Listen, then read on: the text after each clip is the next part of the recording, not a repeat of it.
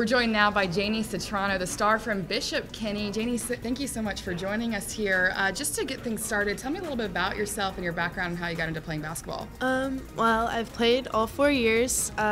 Since sophomore year, I've been on varsity. I did cross country freshman, sophomore year, and then eventually just went to basketball. Yeah. What do you think the team's strength is right now heading into the season? Definitely the coaching staff and just how close the girls are on the team. And we've been working really hard preseason, so I'm excited to see how all that work pays off. Is that something that you are really proud of about your team, that you have such a close, tight-knit group of girls? Of course. Yeah, I think that's the first thing that is the most important thing. And what are your aspirations after high school?